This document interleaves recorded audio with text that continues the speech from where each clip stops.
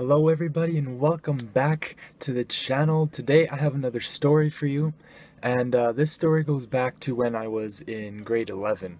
Now in my school, every year the class would go on like some kind of overnight retreat, and this year we went to a lodge, I guess, a ski lodge, and there were three activities that you could do there.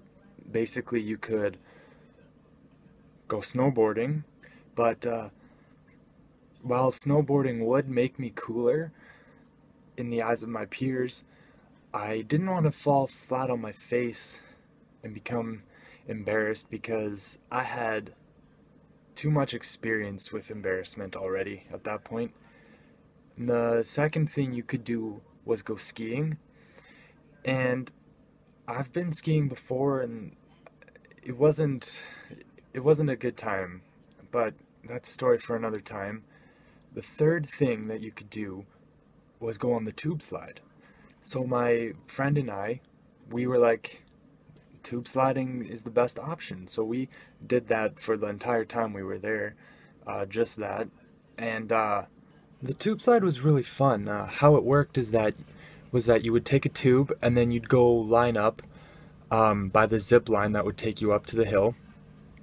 And how it worked was you would place the tube on the ground, sit on it, and then one of the staff members would come by and hook or attach the rope that was on your tube to the zip line, and then it would zip line you up there while you're sitting on your tube, and it was really cool. I remember one time my friend and I were waiting. We were sitting on the ground on our tubes and we were waiting to be hooked up, but we were waiting for someone to actually hook us up. I guess there was no one there at the time. I just remember hearing another staff member yelling, "We need a hooker over here," and obviously they meant someone to hook the rope up to the zip line. But man, it was funny. We probably joked about that the rest of the day.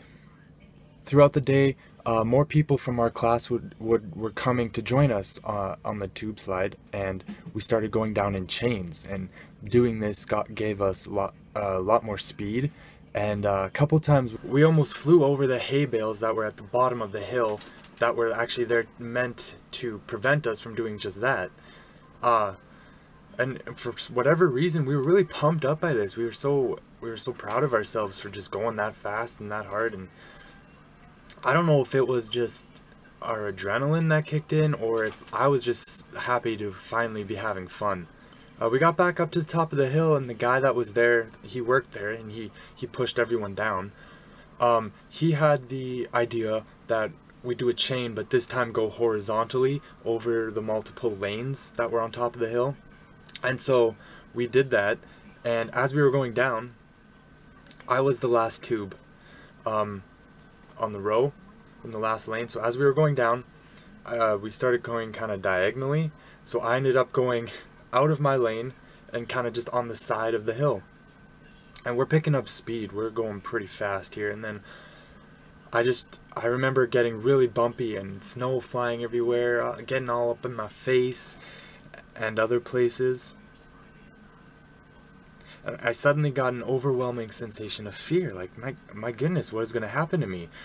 And I don't know if I decided to let go or if I just did, but either way, I let go of the rope attached to the tube in front of me, and I started going out of control. I started doing barrel rolls like I was playing Star Fox or something like that, and I hit the ground and I continue rolling, and snow's getting up in my snowsuit as if it owned it. And all I can remember is, in all this chaos, suddenly it stopped. I just stood up and I walked to the bottom of the hill and picked up my tube. And in that moment, excuse my language, but I felt like a badass, as if I was walking away from an explosion. I just walked to the bottom of the hill and grabbed my tube, went back in line, and the people in my class were all like, "Oh man, that was awesome, man! You almost died and stuff, man!" They were just, I don't know what got into them, but they thought that was the most amazing thing ever. And I'm here thinking like, man, I could have been seriously injured, and that maybe would have added to this story. Maybe I should have added that to this story. But anyways, I could have been seriously injured, and they're all praising me and patting my back and like, yeah, that was awesome. But I mean, I don't know, so I just went with it. I milked it for all that it was worth. I just remembered not wanting to be embarrassed after I stopped rolling. I was just like, I'm not gonna let this, affect my swag. So I just stood up, walked to the bottom of the hill as if nothing happened, and now I've got a pretty cool story about it. If I had stayed on the ground, maybe we wouldn't have this story. I don't know. But anyways, that's all I got, guys. I hope you liked it. Make sure you like and subscribe and all that good stuff. And, just remember that when life hits you, you can hit it back. Alright, guys. Have a good one.